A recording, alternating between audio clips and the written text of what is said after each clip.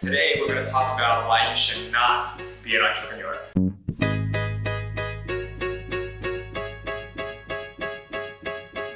Welcome to our new office of NXTFactor. The goal for us here at NXTFactor is to be able to help more small, medium-sized businesses, which could be you, which could be your mom and pop shop, which could be your new startup, it could be your new e-commerce platform that you're starting.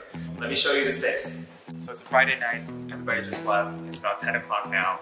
Still finishing a couple of different things. So over here, just a quick tour, we have our office right here. We will be taking care of the sales team here, and then we also have digital marketing project managers here.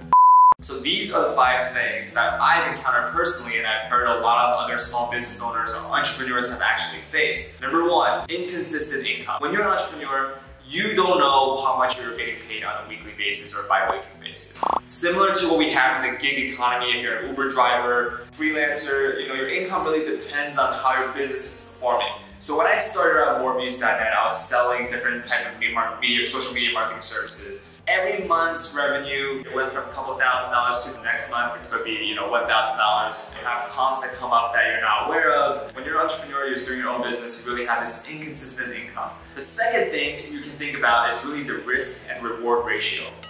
For example, you become an investment banker, you put a lot of hours in, you network, you get the job, you learn on the job, and you get paid really well, you get paid handsomely, and it's very stable. As an entrepreneur, you put in the same number of hours, maybe even more because you have to work on Saturday, Sunday. You can live on 6 hours sleep. So you have 18 hours. You have 18 damn hours. I want to know what you're doing with your 18 hours. But you might come up with $0 at the end of the month. I have months you run negative no matter how much effort you're putting in. A phone call coming in. Hold on 1 second. It's off hours right now. Some calls get bounced into my phone call. This is the real life. You pick up a phone call at 10 o'clock. The third thing is the odds are stacked against you.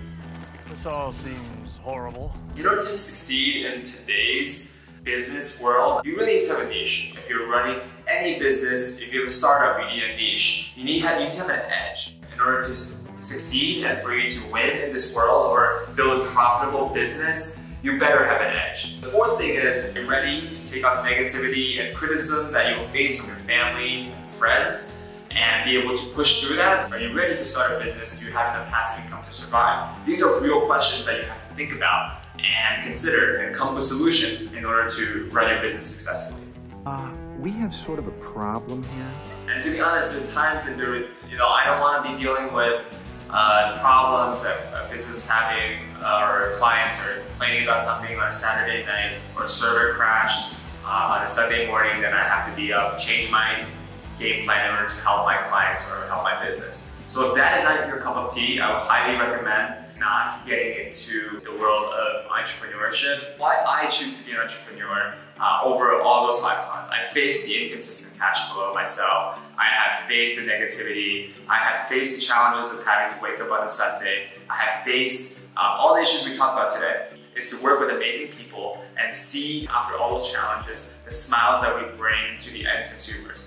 That's why I do what I do. I get to work with the people I love. I get to work on things I love and work at places I love. And that is why I choose entrepreneurship over